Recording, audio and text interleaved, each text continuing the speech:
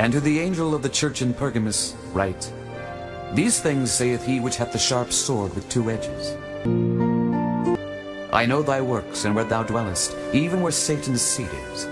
And thou holdest fast my name, and hast not denied my faith, even in those days wherein Antipas was my faithful martyr, who was slain among you where Satan dwelleth.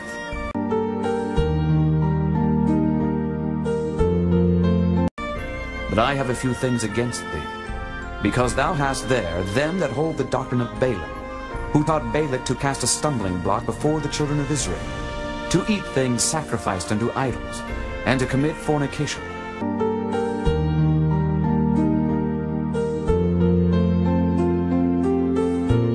So hast thou also them that hold the doctrine of the Nicolaitans, which thing I hate.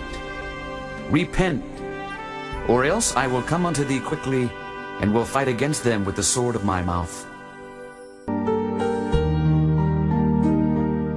He that hath an ear, let him hear what the Spirit saith unto the churches. To him that overcometh will I give to eat of the hidden manna.